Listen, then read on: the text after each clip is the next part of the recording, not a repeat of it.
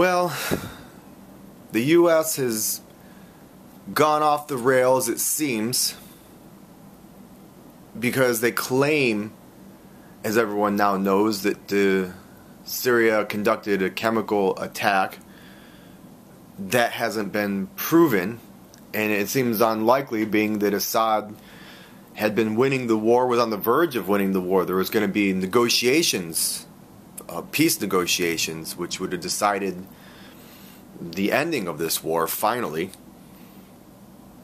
But, so, the U.S. decided, well, we should drop cruise missiles, and the odd thing is apparently the air base that they sent the cruise missiles into is operational again, and had been operational within like 24 hours or so.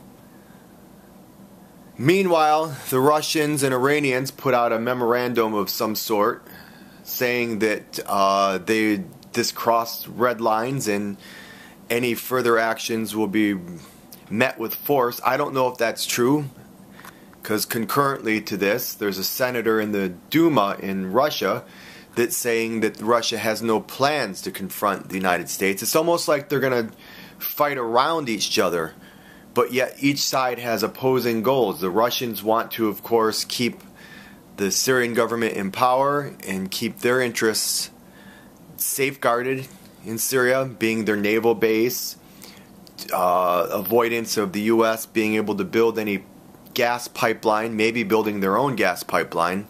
Certainly avoidance of the U.S. sponsored pipeline being built. But yet, both sides, they talk and talk and talk, and I'm glad that they don't want to go to war. But it's the most bizarre thing I've ever seen, that they talk around each other. They're both allegedly fighting terrorists, although the U.S. might have different groups in mind. It's just the whole policy has become so ridiculous. So we'll see what happens next. But meanwhile, the U.S. sends a ship over to North Korea with the aircraft carrier at the same time that this is going on.